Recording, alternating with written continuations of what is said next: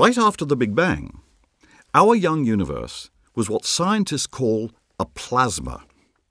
This was basically an incredibly hot mush of charged particles without much structure or complexity. About 380,000 years later, things began to change. By then, temperatures had fallen low enough for protons, which have positive charges, to link up with electrons, which have negative charges, and together they formed electrically neutral atoms, very simple ones like hydrogen, some helium, and a few slightly heavier atoms thrown in for good measure. The universe now contained vast clouds of these atoms.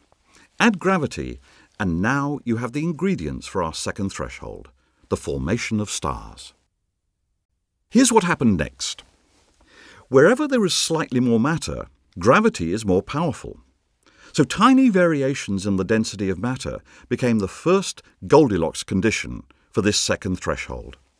Gravity packed slightly denser regions ever closer together, squashing them so tightly that they began to heat up. This growing pressure and heat created our second Goldilocks condition. Eventually the clouds got so hot that protons and electrons split apart once more, recreating a plasma. And when temperatures in these hot spots got to about 10 million degrees Celsius, protons began to fuse together.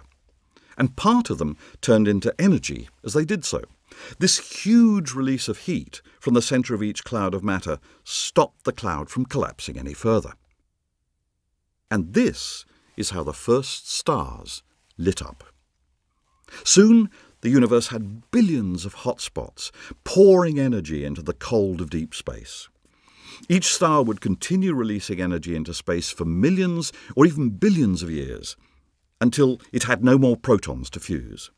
And as these stars formed, so did galaxies, each containing billions of stars.